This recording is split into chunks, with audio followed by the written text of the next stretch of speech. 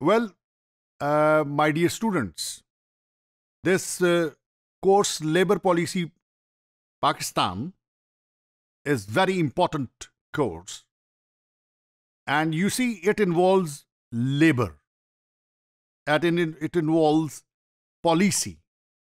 Labour policy Pakistan यानी पाकिस्तान में जो लेबर से रिलेटेड पॉलिसी है ये उससे मुतल्लका कोर्स है। पाकिस्तान एक सोसाइटी है, we living in a society, और हम यहां पर together, we are all together to fight against the cruelty of nature.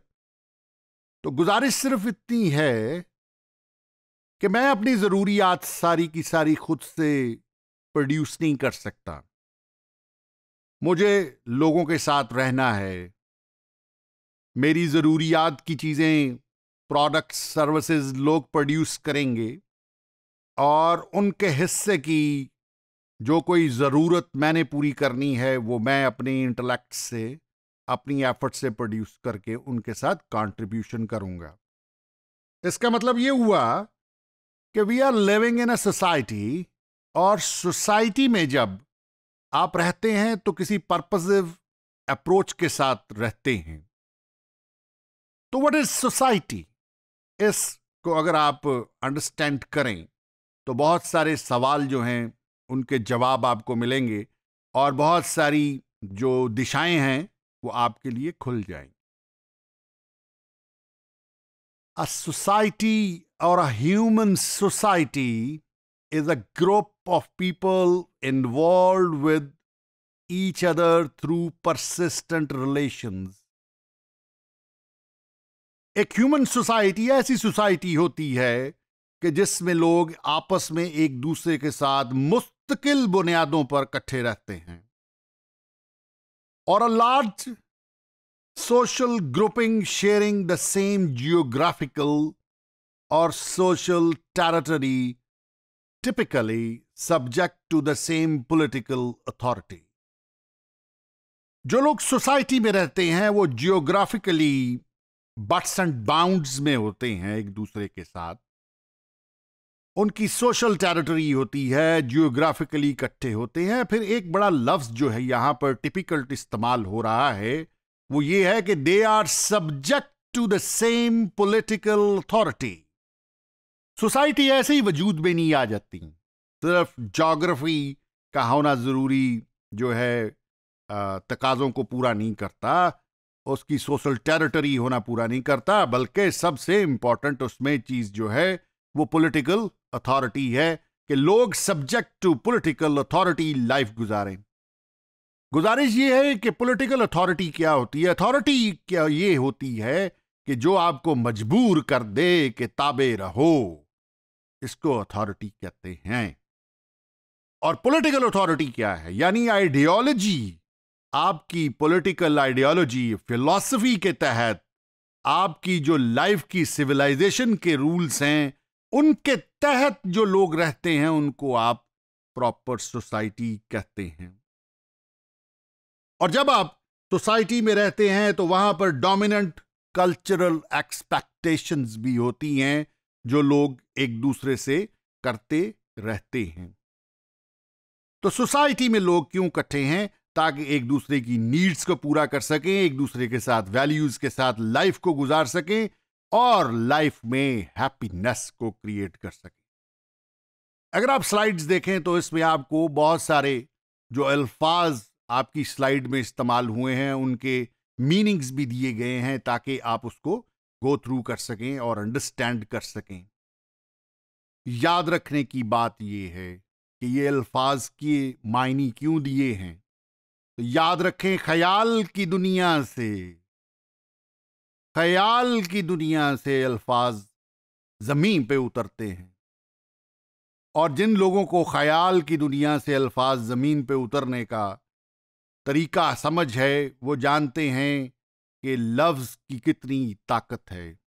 तो यहां पे लफ्ज लिखे हुए हैं persistent, geographical, social territory, subject to.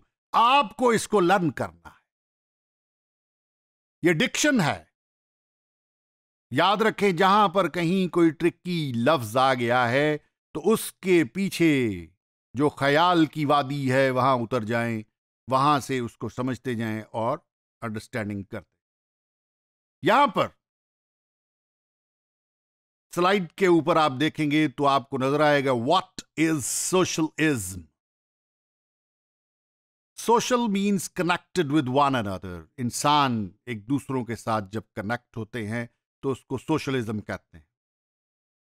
Socialism is a political, social, and economic philosophy encompassing a range of economic and social systems characterized by social ownership of the means of production and workers' self-management of enterprises.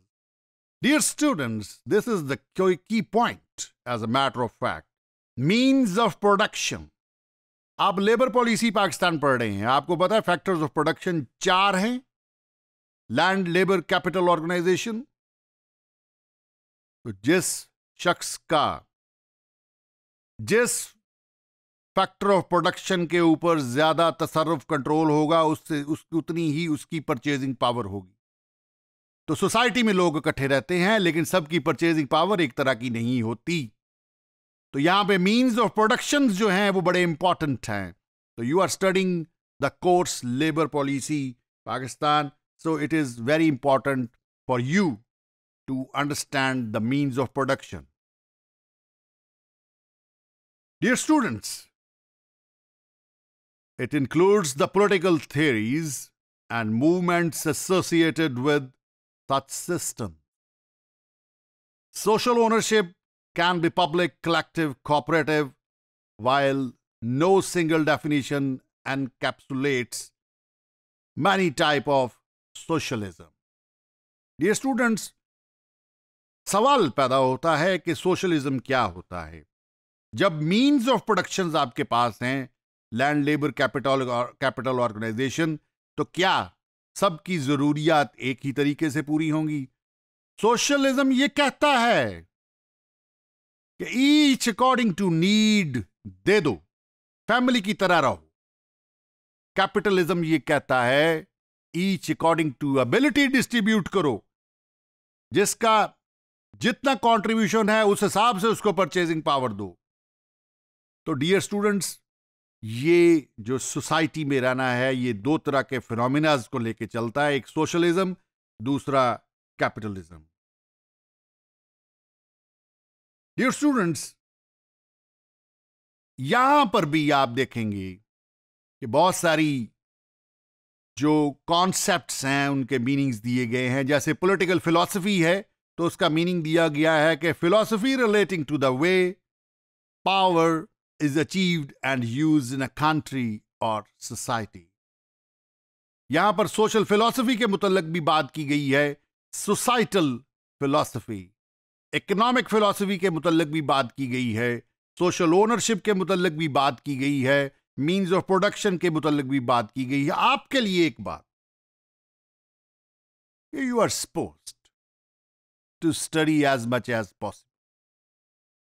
Wikipedia पर जाएं और articles पढ़ें, जितनी books मिलती हैं वो पढ़ें, अपने होराइजन को वसी करें, एक्सपोजर को बढ़ाएं, वीएन को बढ़ाएं, अपने आप को लिमिटाइज मत करें, फियर को डिफीट दें। You are studying labour policy Pakistan, यहां पर और भी आपको बातें समझ लगेंगी।